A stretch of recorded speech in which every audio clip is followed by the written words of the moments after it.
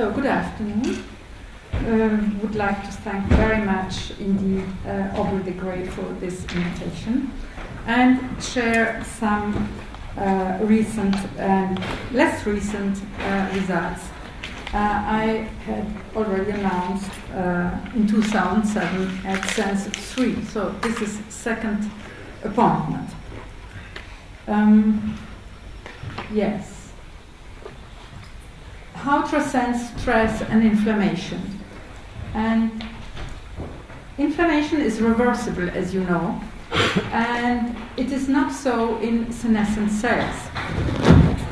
In fact, I very early defined my markers, which were cytoskeleton, actin polymerization in TNF-stimulated endothelial cells, and expression of cell adhesion molecules.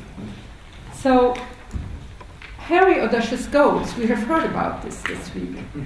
So, bio-guided identification allowed me on a library of organ-specific and species-specific endothelial cells to identify 4 molecules out of 2,000 that turned out to fulfill the criteria I had set and inhibit CAMs and actin polymerization in TNF-stimulated senescent endothelial cells.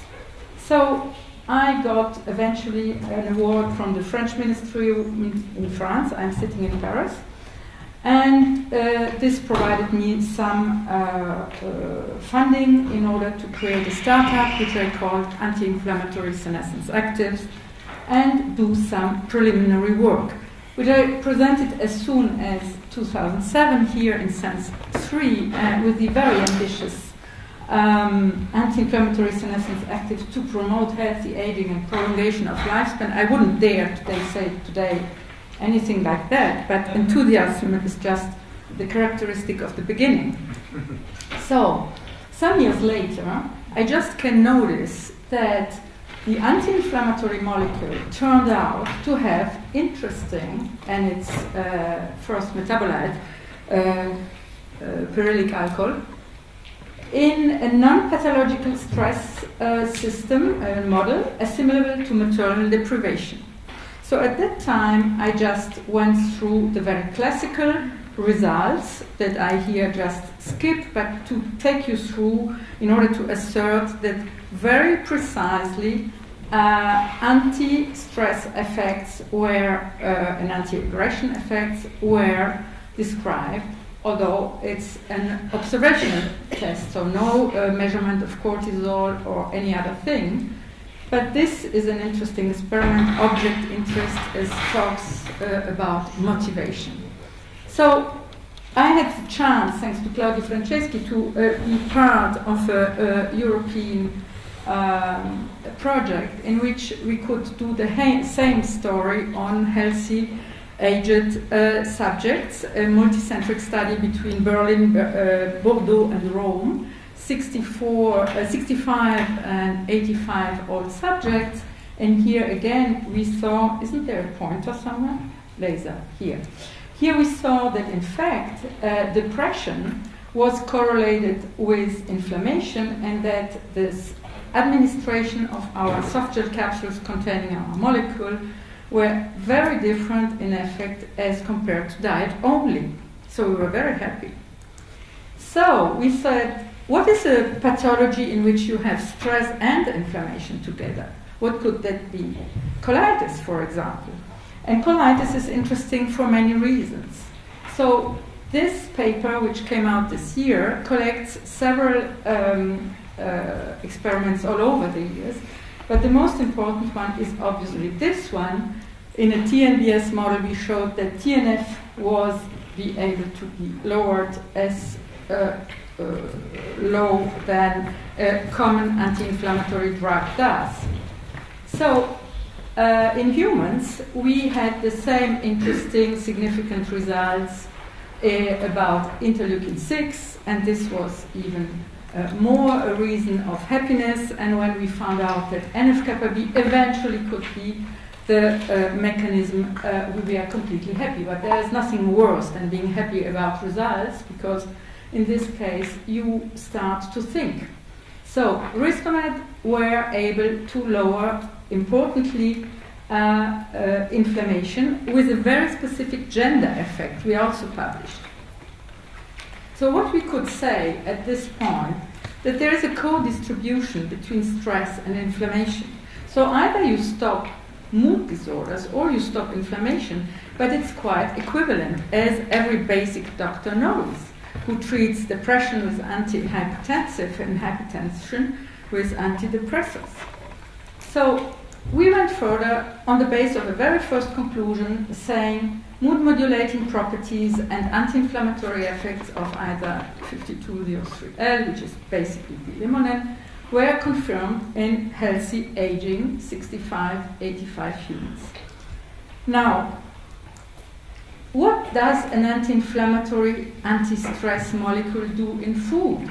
It is found in citrus fruits, in particular, in their skin. What is the relationship between stress and eating? Why do people eat when they are stressed? What is the value of food for a stressed person? Is stress conditioning eating habits and dietary choices? And does brain recognize food? All these questions we had obviously no answer. So we started to look into literature and found out that micronutrients indeed are limiting stress and anxiety. And also that stress contributes to inflammatory disorders from colon exported to joints and skin. Therefore, I am now collecting funds for a comorbidity study on colitis, rheumatoid arthritis, and psoriasis. Now, in case you fall ill, said Galen, the Roman physician of Mark Aurelius, in case you fall ill, follow this diet, and in half of the cases you will not need any other remedy. What was this diet? This diet was just what we would call today caloric restriction, which we know is making inflammatory markers shrink, but also a vast range of foods, including lettuce, peaches, and hyacinths. D-limonene also turned out in our FOB model I was talking about in the beginning to modulate number and quality of feces, and I think this is one of the most important results. I had thrown to the garbage and I have taken out now again because it's really interesting and because it matches with another piece of evidence I could generate in between on the mechanism. Epithelial barrier function improvement in colonic epithelial cells. These experiments were done in the Department of Gastroenterology in Berlin at the Charité. Professor Schulze was our co-author for this, and very importantly, we could restore barrier function, which was just only affected by the presence of circulating interleukin-6 and TNF, not by any mechanical disturbance. 2 minutes.